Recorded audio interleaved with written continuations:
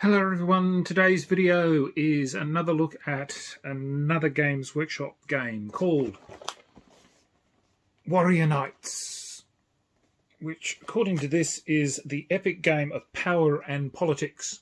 So I can't comment because I can't remember. Yes.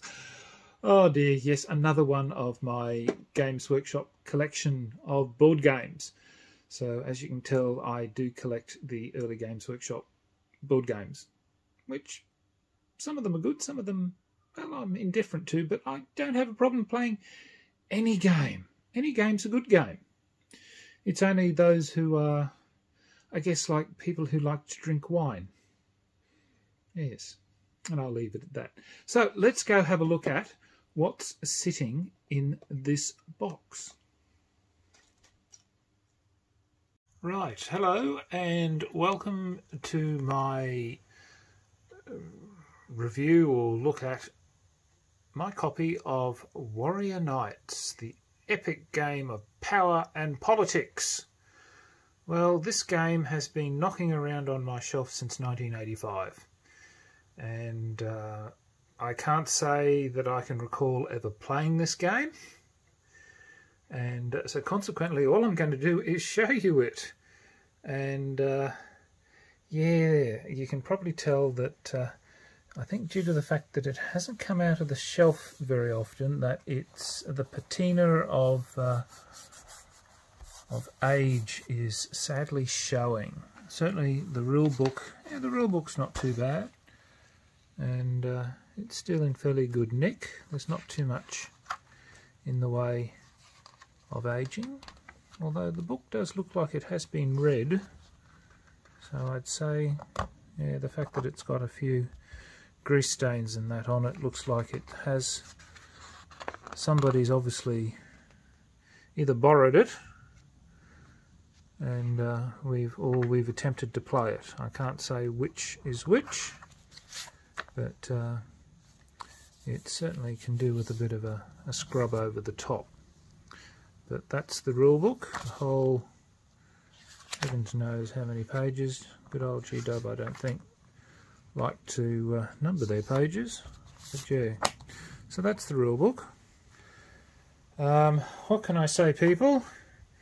Never ever ever use rubber bands on your cards to hold them together.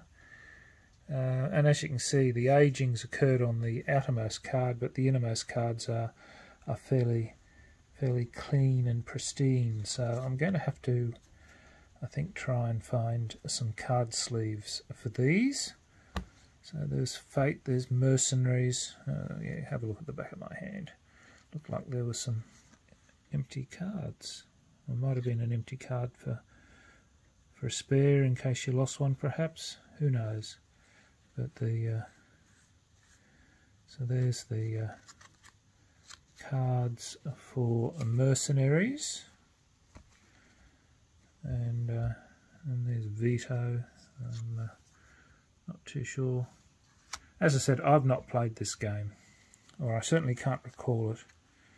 And so you've got all sorts of cards and their effects.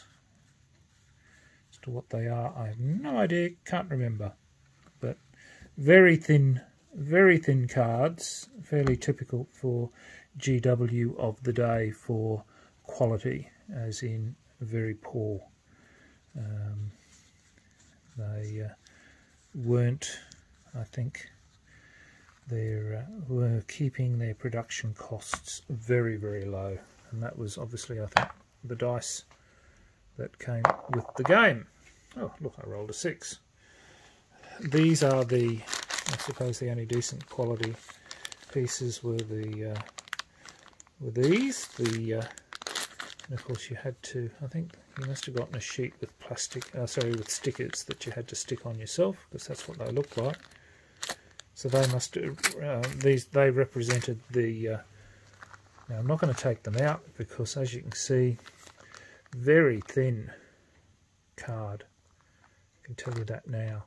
And they represent each of the 1, 2, 3, 4, 5, yeah, 6 for the 6 players that can play.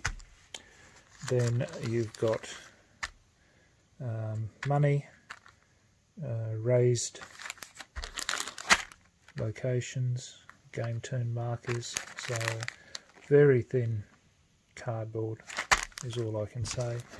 And then you got vote counters, again very thin indeed. So look, as I said, it's in my collection. I honestly can't recall having played this game. I may have, but if I did, I must have only played it once. It hasn't really struck a chord with me. However, it's sitting in my collection. So look, if you have played it, look, let me know what your thoughts are. So till next time, signing off, the Honourable John.